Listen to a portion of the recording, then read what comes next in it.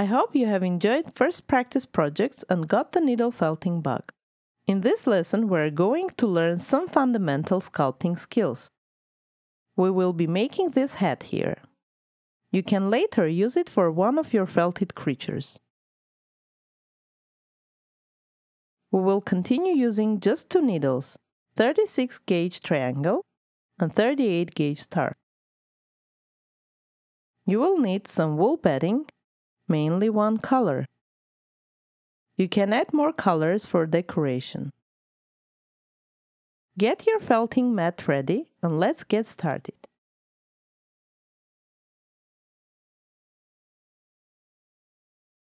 Take a long sliver of your bedding.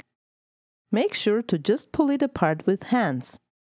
Do not cut the wool with scissors, as it won't felt well. Roll the sliver into a cone-like shape. You really need to roll just one end of it tighter for that.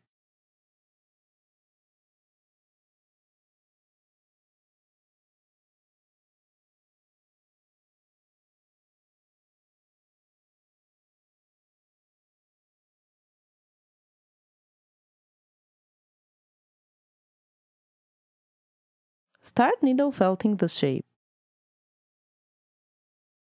You can start from the sharp end of the cone and move to the thicker part.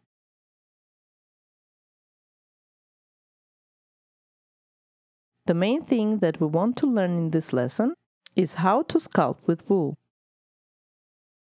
Here you can see how I am forming the shape of the hat. It's important to use your hands to form the wool as well, as in sculpting. You try to form the shape that you'd like to get, and then try to make it denser with needles.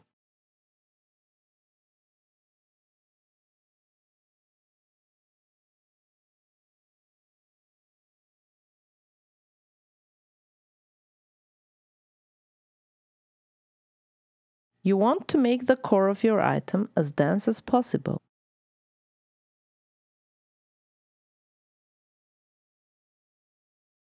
Try to move your needle as deep as possible. Do not felt the surface.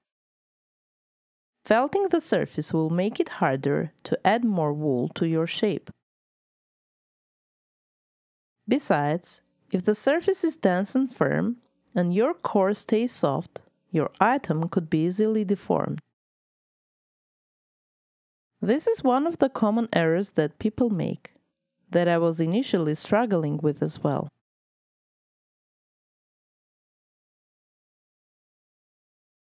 So, to sum up, concentrate on the core at the initial stages.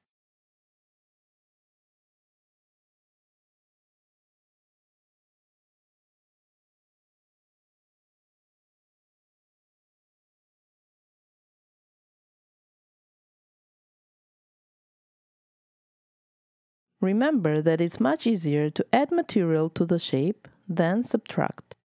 Therefore, to get a dense shape, you have to start with a smaller shape and then add wool to it as you go.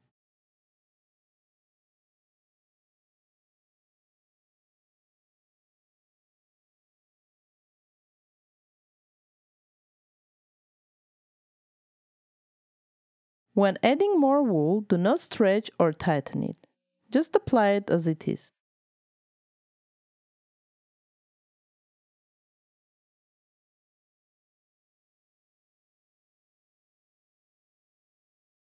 And then again, start to push all fibers deep into the core.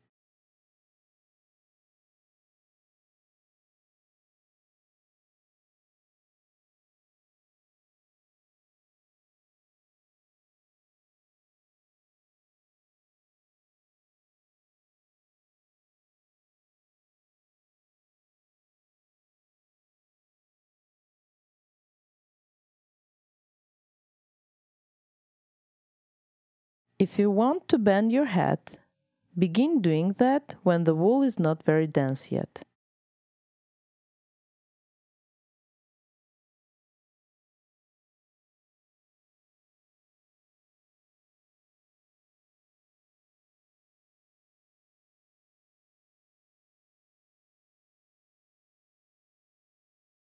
Bend the shape and felt it while holding it first.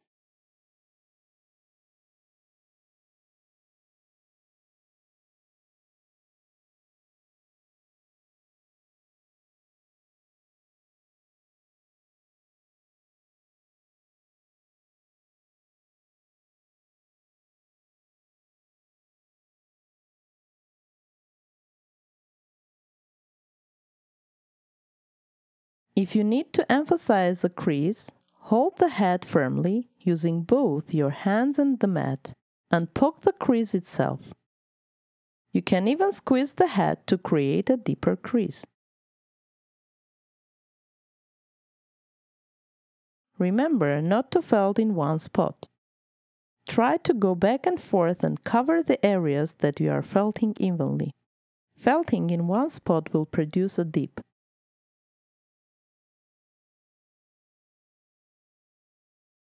Adding wool is important if you want to make your item firm. Here you can see that I add a lot more wool to make the head dance. It's like stuffing a toy. The more you add, the heavier and firmer it becomes. I will speed up the video a bit here, as it is mostly adding more wool.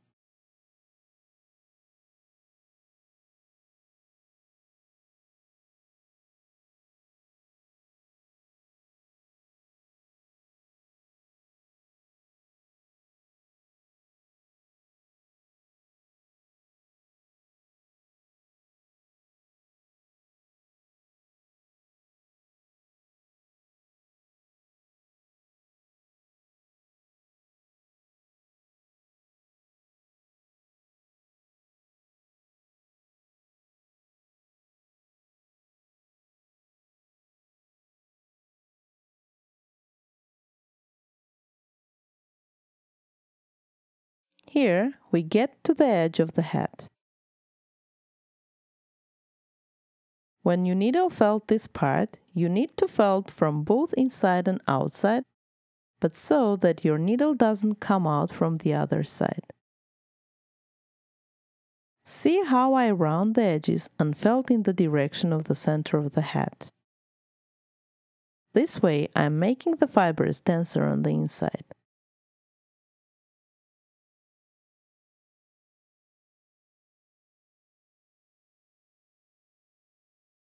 Remember to always take the needle out at the same angle that you have inserted it.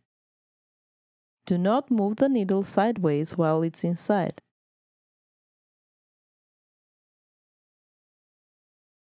Do not concentrate on just one part. Try to go over the whole hat periodically with your needle. But when you start a distinct area, such as doing the edges, do the full circle and go over and over the area so you know you have felted it evenly.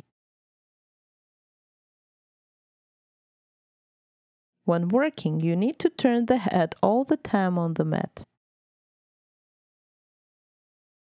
It's easier and faster when you work with both hands. You adjust the object with one hand and needle felt with another. If you only move the hand that holds the needle and use the other hand to just hold the object statically in one place, it will be both slower and more tiring. Eventually, you get to a place when you need to felt edges or thinner details. Be very careful when felting those, or try to use finger protectors, as you can easily prick your fingers. When you first practice such small details, try to do it very slowly. Remember about inserting and taking out the needle under the same angle. Our main shape is done. I switched to 38 star needle to polish the surface, to make it smoother. With 38 star needles, you won't have to go very deep. Now you are working at the surface level. Here is a nice trick that you can use to get a real smooth surface. Take a small piece of wool and tear it fibers even more.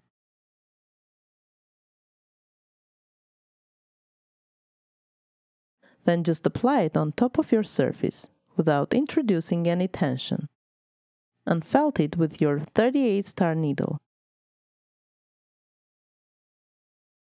Although a bit time-consuming, with this technique you get really smooth and well-felted surface.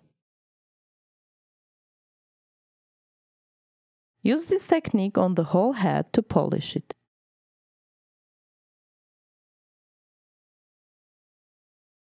I must admit that it is perhaps the most time-consuming part in needle felting, but is also very rewarding as it completely changes the look and quality of your creations. Once you are done with polishing the surface, you can add some decoration. For this hat, I just added a few polka dots in green and yellow. You pretty much use the same technique. You tear your wool into small fibers and then felt it on top of your surface using 38-star needles.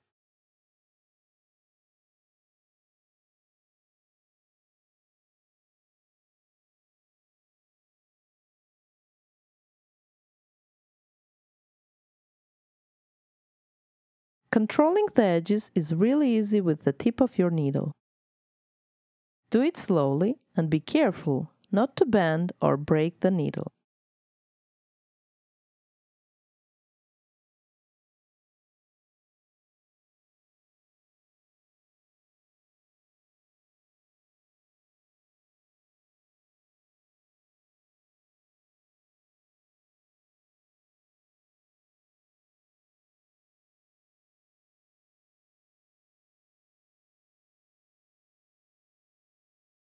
There are a great many things you can use for hat decoration, like pom-poms, beads, bells, buttons, etc. As this is a practice lesson, I decided we will add simple woolen ball at the tip of the hat. This way we can learn how to attach one piece to another. You should already know how to make ball shapes from the first practice lesson. Now we're going to make a similar ball shape, but we need to leave one side of it unfelted to attach it to the hat.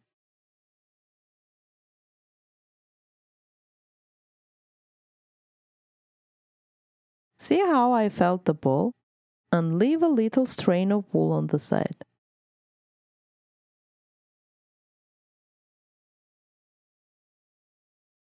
When your ball is firm enough, let's attach it to the hat.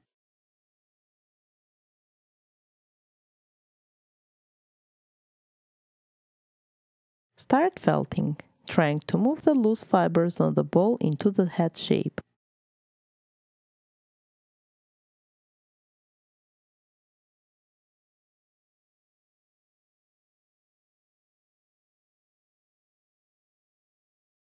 Keep felting until the ball is firmly attached to the hat.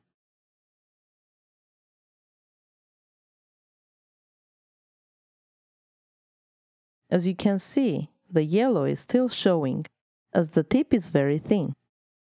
So I add more brown wool to cover the yellow part. It will also strengthen the bond.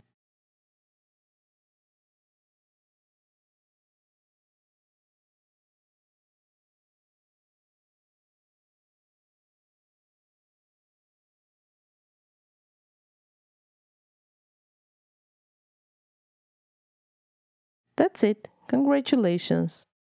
Your hat is done. I will see you in the next lesson.